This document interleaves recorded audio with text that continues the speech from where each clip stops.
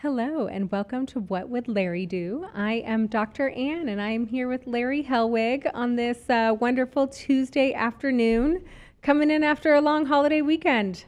And that it was. It was a fun, relaxed weekend, and it exhausted me. I know, I'm not going to lie. We're usually here on Friday mornings, and we're complaining about the end of a long week. However, I'm not going to lie, trying to do this right after a long weekend of relaxing is so much worse. Yeah, we're better under the stress. Apparently so. But we actually have a really important topic to talk with you guys today. We have a very special guest. This is Mary Claire. She's the director of social media services at what we call PGC, or Projected Growth Consulting.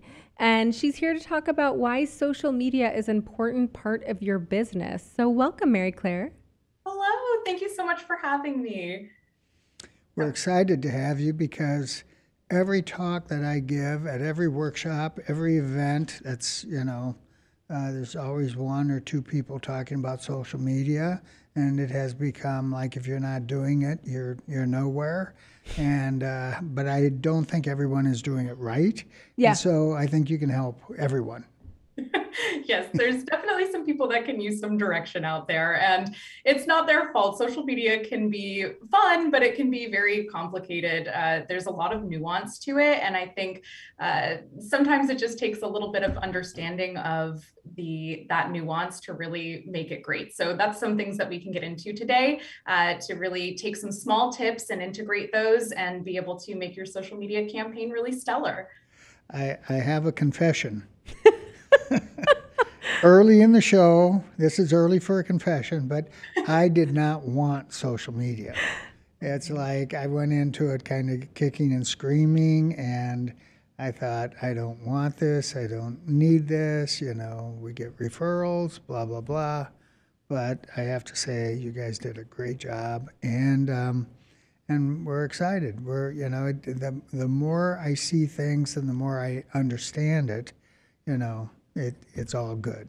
I'm just laughing because neither of us is a huge fan of social media. Yeah. Like It's like, literally, we want nothing to do with it at all. However, we understand how important it is for our business, which is why we have you guys on board to do it for us, because neither of us wants anything to do with it. But you have to have a social media presence as a business in this day and age. I mean, that is there's no other way to say it other than that. yeah, I agree. Absolutely. It's so funny you said you want nothing to do with it. You hate social media, because we hear that from about 99.9% of the business owners that we work with. And, then some. Nobody likes it. Nobody wants to do it. Nobody wants to be a part of it. But then once you kind of see whether you're working with a company who's doing it for you or you really get into doing it on your own, once you see those results and you see all of the happy comments and DMs and how much people love the content you're putting out, it almost becomes addicting and you really do start to love it. Yes. Yeah, I think it has grown on me a little bit because, boy, like I get on Instagram and, after 10 minutes, it's work. It's like, really, I'm still going through all this stuff, and Facebook, I cannot even stand to go there anymore. So for me, it's still difficult, but for the business, I definitely understand what's happened. And I don't think anyone, especially new offices. Yeah. How would you function nowadays without social media? Well, and let's just start off with the simple question of why social media is important to the medical aesthetics business. Like that's just a blanket question that we're going to fire at you is why is it so important to our business in medical aesthetics? Yeah, that's a great question that I actually get asked all of the time. And the short answer is it's very important. And so social media. I'm so surprised you'd say that. The long answer, and it's there's a lot to kind of dig into there, is that, not only has it changed the way that we do business overall, but it's also created a lot of new opportunities to really reach massive new audiences, connect with your existing customers, increase your brand awareness, generate more leads, and of course, ultimately, what everybody wants to hear and wants to do is to increase your revenue. So let's get into a little bit exactly how social media can do all of those things. So the digital marketing landscape, if you've been doing this for a while, really is ever changing and evolving. What worked even last month can be detrimental to your account this month. But the events of 2020 really kicked the growth of social media into high gear. And it's actually really changed the way that consumers view, use, and even value social media. So for example, since 2020, 43% of consumers have actually increased their social media use to discover new products in the last year. And I think that's a big deal. And that trend is really only expected to increase over the next 3 years. So as more people become accustomed to that social first customer journey, I think it's really important for business owners to be prepared to take advantage of the trend and really have that solid social media strategy in place. 62% of even consumers believe that brands need a strong social presence to succeed in the long run. And I mean, I think your online presence is really one of the most important marketing tools, second to having a stellar practice, right? So social media is really more than just that trend. It's an essential piece of that marketing strategy, like you guys mentioned earlier. So one of the major things that it can provide for your business is that brand awareness. If people don't know about you, they can't become your clients, point blank, right? So social media channels really boost your visibility among potential clients and allow you to reach that wide audience, increase your brand awareness. And it's just as much a place for discovery as it is for a place of entertainment. I think there's always that mix of, I don't want to get on there and do a dance, right? Well, don't worry, you don't have to do that. I don't know. I kind of want to see Larry dance. I used to dance, semi-professionally. We need this. We need it for our social media. You realize this now. It was at a bar. No, we won't go there. For only tips, right? Yeah. Larry, what are the chances now that we can get you to do a dance for the next reel we make for you? I think we're going to hold off on that. We're going to save the public from, the torture and abuse. Okay. We won't go there. No, but I do want to bring up a good point, because you brought up a term a couple of times. That what do you mean by brand awareness? Because sometimes, we hear that term, but when you're saying that, what do consumers perceive this as? Yeah, that's a great point. And so consumers really perceive your brand awareness as, there's a couple of things to get into there, right? So one is your brand as a whole, the look, the feel of your brand, being able to recognize your business for its, its colors, its look, its feel, being able to look at a piece of content from your business and recognize it as Clearskin, right? Another thing of when we talk about brand awareness is staying top of mind. So, which is another thing that social media really is amazing for, repeatedly reminding your audience that you exist by consistently showing up on those news feeds when they decide to take a few minutes to kick back and scroll. So it's a really great way to kill two birds with one stone. Remind your audience that you exist by educating them about your products, services, and specials, and then promotion of products and services on social media platforms like Facebook and Instagram, being much easier in the digital world, where you can easily put up videos and images of your products and their details, right? And 93% of consumers actually have said that video is helpful in the process of purchasing a product or service, and 85% of businesses are already using video as a marketing tool. So social media is just a really excellent way to expand the reach of that video content and your brand. So essentially, anytime that they are scrolling through and they're seeing a video or a graphic of you and your brand, we are solidifying that you exist and really creating that connection between your brand and the products and services that you're providing, so that when they start to think about anything in the aesthetics industry or any of the products and services that you're providing, your company, your brand comes top of mind to them.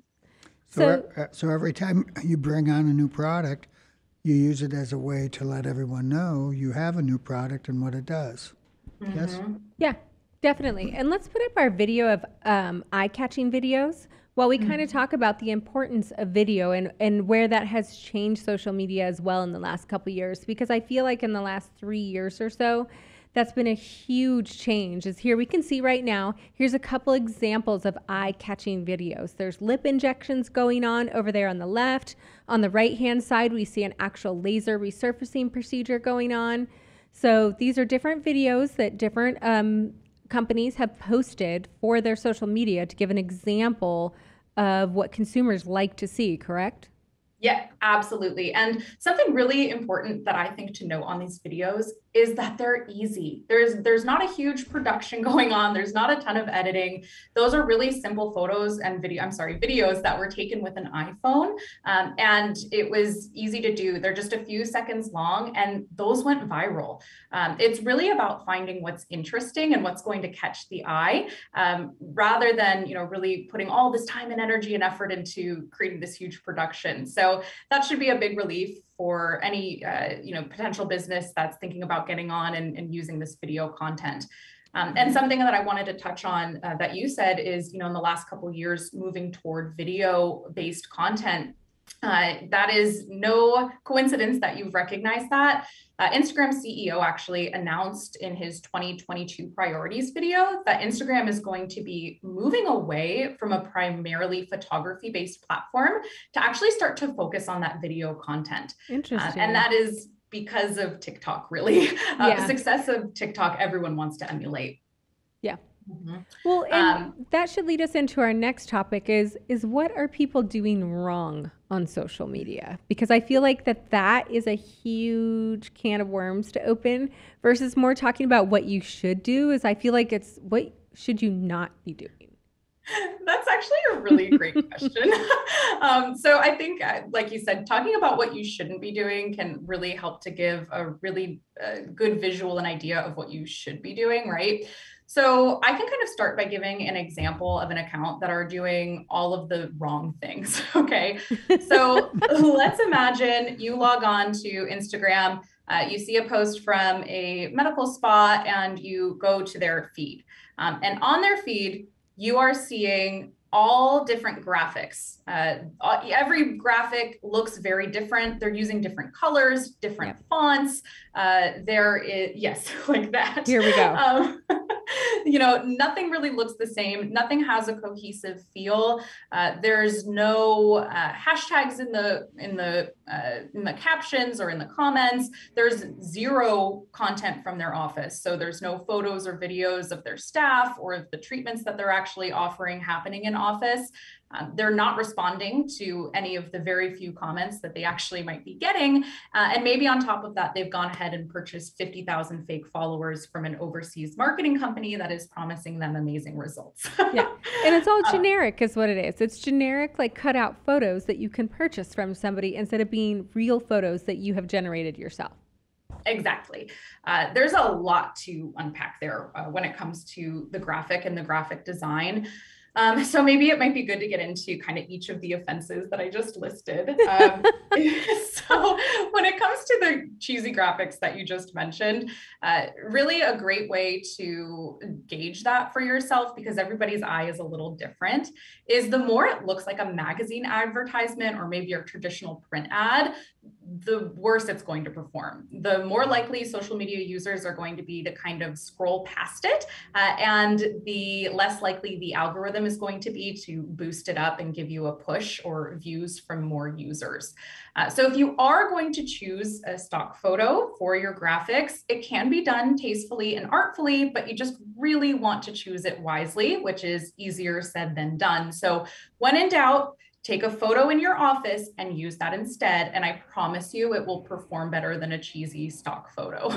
And I think we have some photo examples of like what you should do versus what you shouldn't do as far as like, you're right, them seeing actually you. So we've got some actual social media pictures of what we've been doing in our office versus those stock photos. Not that the stock photos can't be cute, but it's very different when you're actually feeling and seeing like you're connecting with the people in the office.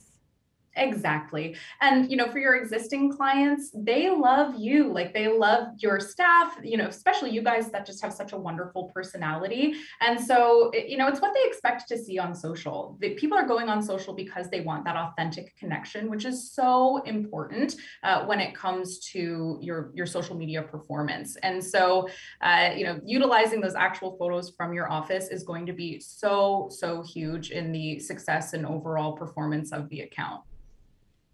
Yeah, no, I agree. It does make a huge difference because if you feel like it's a personal connection, and I feel like that's what people are looking for.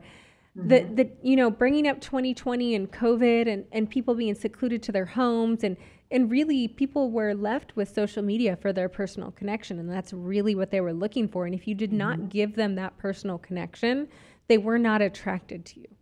Yeah, it's like building a relationship.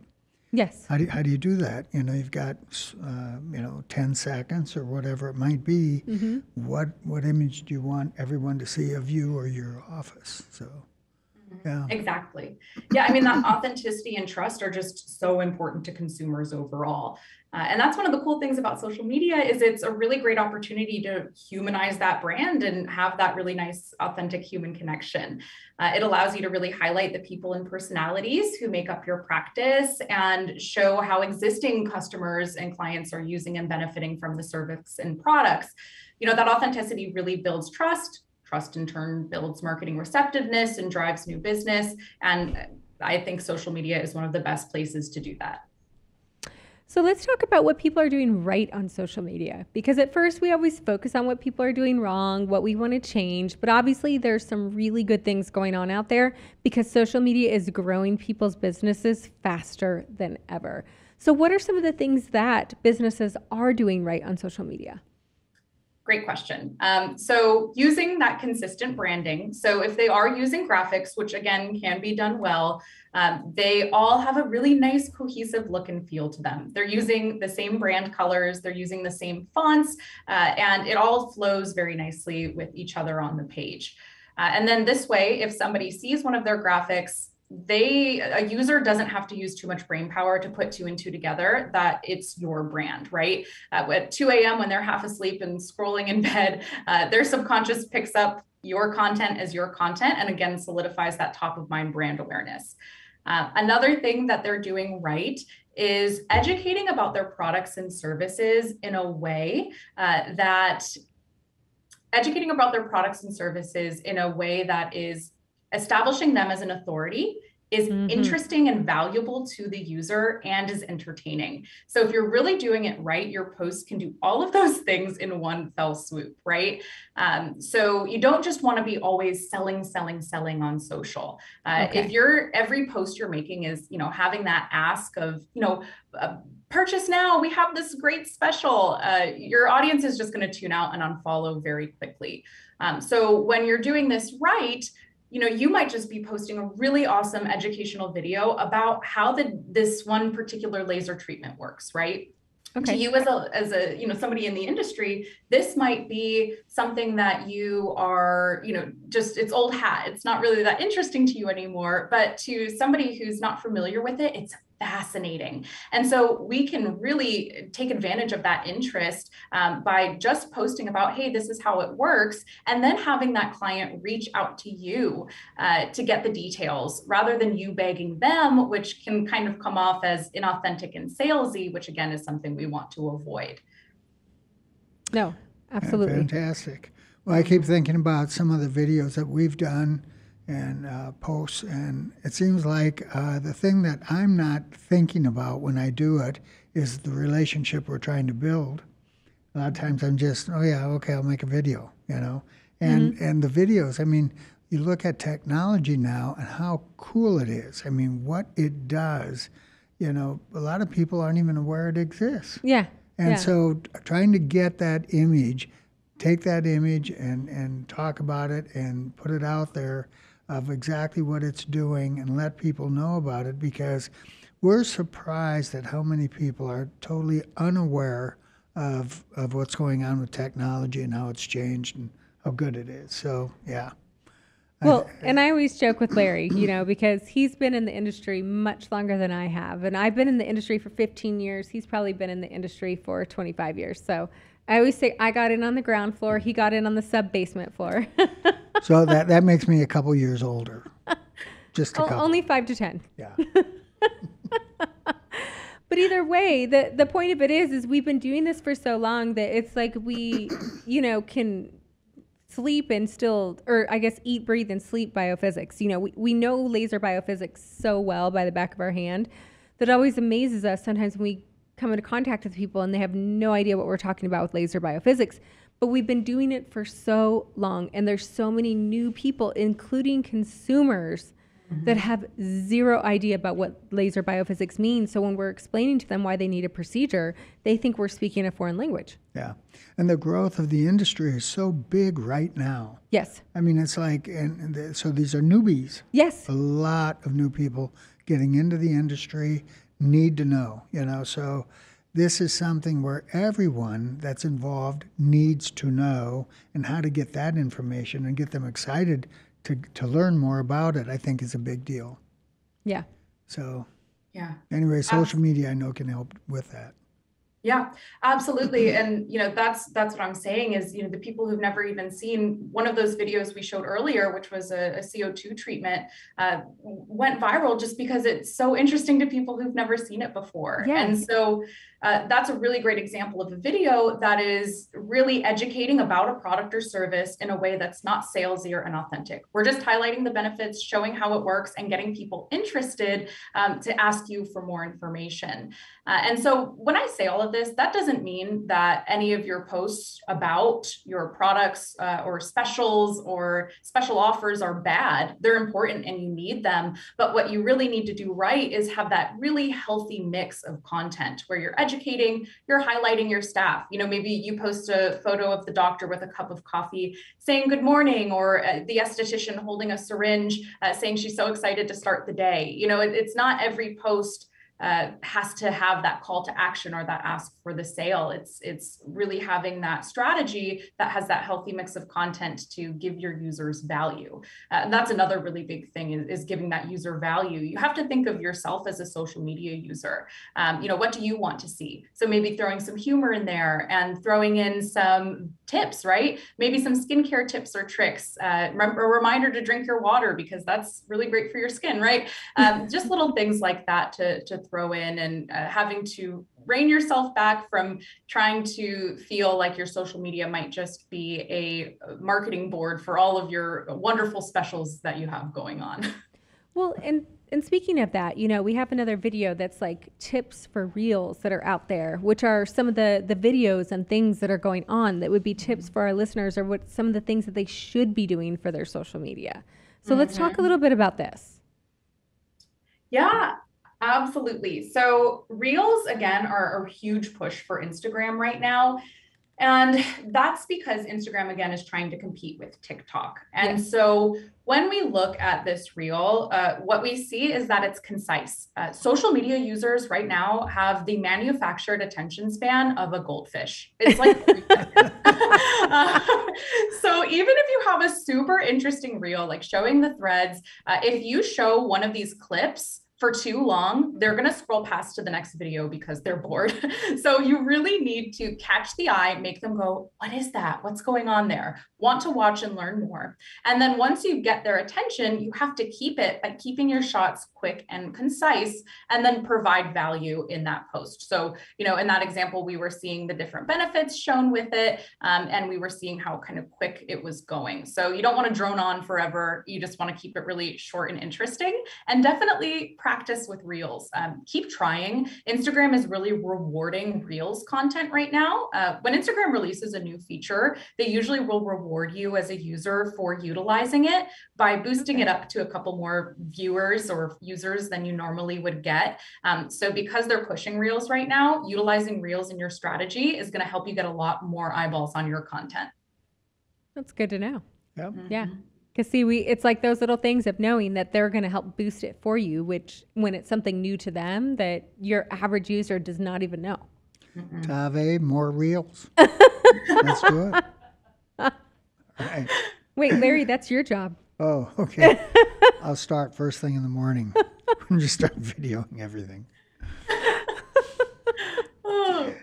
Yes. We just joke because we're on video a lot and we both can do stuff. But as far as catching the videos and being able to get it out there, we are completely helpless. That's so helpless. And the cool thing about Reels is that it's really encouraged to kind of repeat trends and copycat trends. So the nice thing is you don't have to spend a ton of time coming up with your own original content. It's one of the only social media platform types, along with TikTok, where no one's going to be mad at you for copying their video because that's kind of the culture of it. So it's an easy place to get inspired. I do want to talk about some of like the current trends that we've seen out there with social media. And I know one of the things that she had brought up too is like the social media sales funnel, which they're the different pathways that people, once they first see your post and how it actually goes down and transitions to them being a customer, right? Because, Right. you know, the importance of social media being out there is to bring customers in, but not every post you get is going to generate one. So I think that that's where we need to, you know, kind of talk about that sales funnel and how it comes down as well, and how your actual posts are going to generate true leads that are going to lead to the sales. Well, some are, I think just being out there, right? It's not necessarily for a lead, Yeah. right? You're just doing something to always stay out there and to let people know you're out there and what you're doing. Some are really educational, and that Yes. can lead to a lead. Well, and education is what we teach in consultations, right? That's right, and that's builds trust. Yes. So all of those things kind of go together. So I totally buy into that. I think the relationship thing, that's part of that trust. Yep. So I think that's all good. I think I think the weakness is people don't realize, in all these years, I don't really realize how many opportunities we have every day to put out really good content. Yeah. And we're not doing it. Yeah. It's like, oh yeah, it's a good idea. Somebody Because should we do get that. too busy You get and we busy, forget. yeah. And you know what? That's just an excuse though. And I will admit I'm more guilty of that than anybody else. I'll be like, I'm too busy for that right now. But yet you're missing an opportunity. Well, one of the things in one of our laser classes, we literally laser their heels. Yeah. Oh yeah. Take the dead callus off with a laser. Yes. And they just lay there and they don't feel a thing. And Zero. it makes it so soft and so smooth. Well, I think if people saw that, it'd be like, oh my God, I had no idea. It's like, look at what they're doing. It's educational. Yeah. It'd be fun. Yeah. So we need to be thinking about stuff like that when we're doing it, because Yeah. there's so much of it all the time.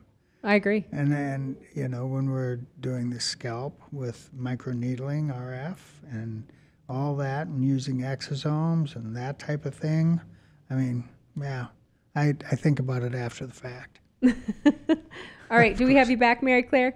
Yes, I'm so sorry Okay. about that. No, that's okay. But I think it's a good time to talk about that social media sales funnel. Like, how does that actually work down into growing your business? Yeah, that's a great question. And I really love using this analogy of the social media sales funnel, because it's important to understand that your organic social media campaign really is a long-term game. And understanding the social media sales funnel can help you kind of have some patience when you launch your social campaign and you're not having your phone or DMs ringing off the hook within the first week. And so to kind of get into the social media sales funnel, it's really just a path that facilitates the conversion of generated leads into customers. So the funnel really charts that path to conversion from the moment that somebody gets to know your brand or recognizes your brand on social, all the way through to when they actually schedule a consultation or make a purchase with you. And at each stage of the funnel, you have the option of using several different tactics to kind of influence their behavior in order to steer them in the right direction. So the social media marketing funnel begins when a potential lead discovers your brand and then continues until they convert into that customer. It culminates and really ends, the true end of that funnel is not just them purchasing, it's actually them becoming a brand ambassador, leaving you a great review or word of mouth referrals or tagging their friends on your content, generating further leads, which is great. So it starts with that awareness or brand awareness. Then we have them become interested in your content or start engaging by commenting on your content. Then they start to consider, right? Like, oh man, I see they posted this great laser facial. I kind of want those results for myself, and they're considering doing it. And then maybe you post, that you have a special on that laser facial, and so they take an action by scheduling that consultation or reaching out via DM. Then, of course, especially if you're in at Clearskin, you'll want that laser facial and end up purchasing it. And then, at the end of the day, you'll have an awesome result, and you'll want to tell all of your friends that they should get the laser facial too. So The idea really is to gradually introduce all of your services and products as a solution to the pain points that brought them to the top of the funnel, and then really smoothly guide them down to the bottom. And that's another reason you really want to ensure you're having that healthy mix of content that is really geared toward social media users that are at each stage of your funnel. So understanding that every lead is different and it can take a considerable amount of time to get someone all the way through that funnel is really important, and where patience and persistence really are virtues. So it can take some users just a few days from discovering your brand's social media to take action and make that call or book a consult. And with others, it can take weeks, months, or even years. And that's why it's really important to stick with it and not get discouraged at first if things aren't blowing up right away. And I'm sure that there are ways to evaluate very critically. I know, like in baseball, there are metrics that they look at. I always talk about time metrics and how people waste time. There's, I would think, very good metrics or algorithms that you can look at to evaluate what is working and what's not working. Is that correct? Yeah, that's absolutely correct. So we call those insights on the social media platforms, and you can look into your insights, assuming you are properly set up as a business account. So personal accounts don't really have those insights the way that business accounts do. And you can always check in your settings to make sure you're set up as a business account. But you can actually see not only the overall health of your account, how it's performing as a whole, but you can actually look at the performance of individual posts. So what's nice is you can look back and see, hey, I tried something new. How did it perform? Or, hey, I'm looking back at each of my individual posts that have this particular subject matter and they all perform poorly. I'm going to stop doing that. So it's really helpful to look at your insights to judge how you're doing. That's a great point, Larry. Are you looking at them?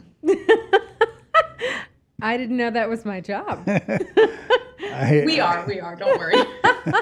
So you're looking at them for us. Yes. Thank you. We are. Thank you. Yeah. He was looking at me like it was my job. And I was like, Well, actually, I was thinking Tave. We're just throwing Tave under the bus today.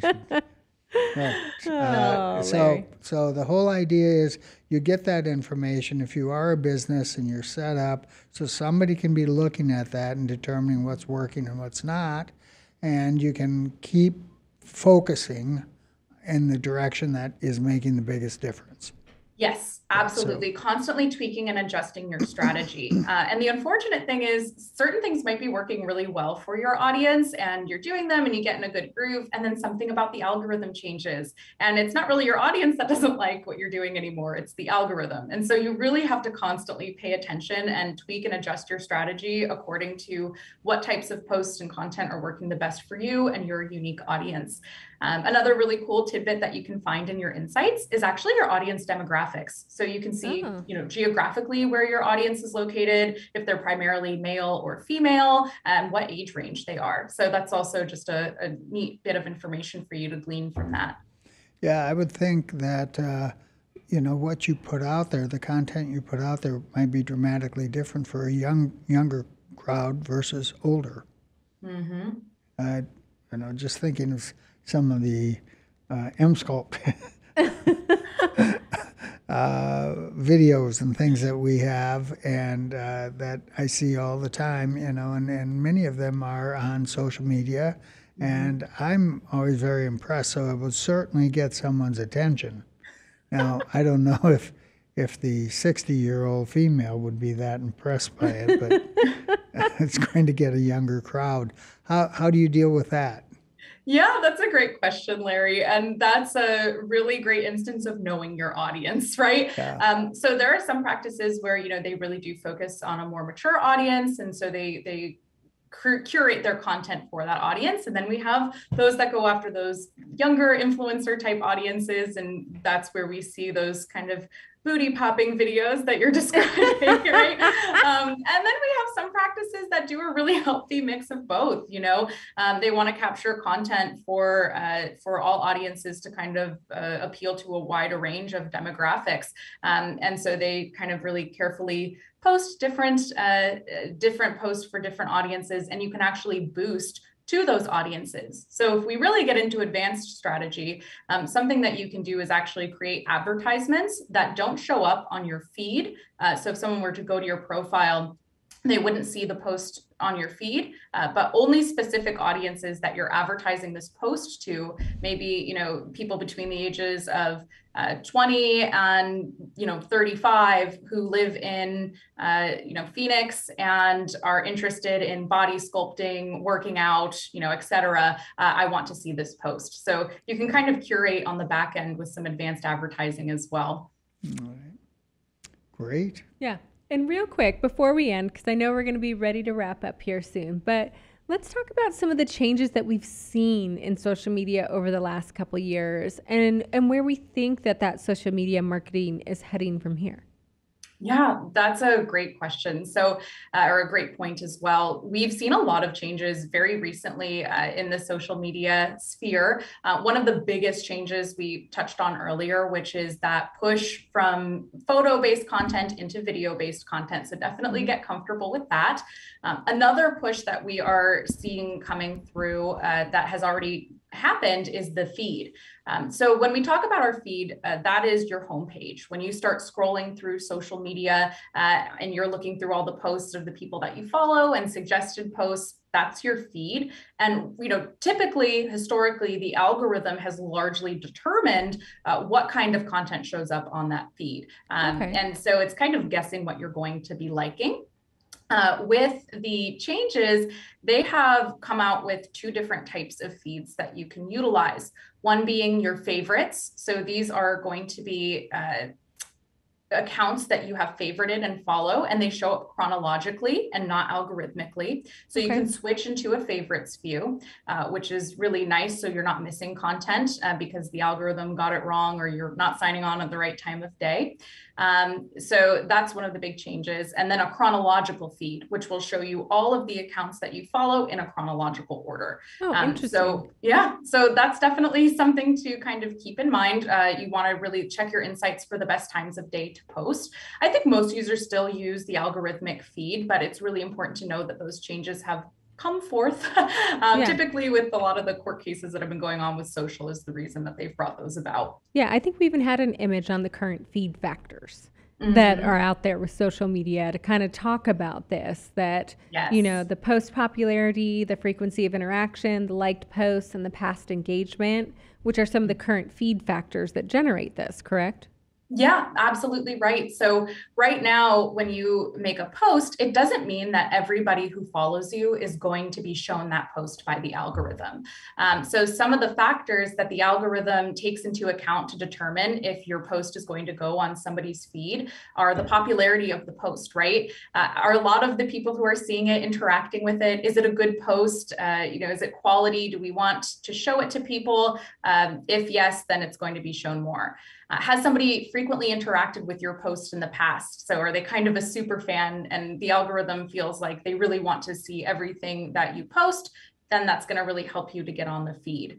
Again, high engagement is going to be another factor with that. So if people are kind of liking and commenting on that post, or if they've liked a lot of your posts in the past or have engaged with your post in the past, that's going to be another factor of if it's going to be shown by the algorithm.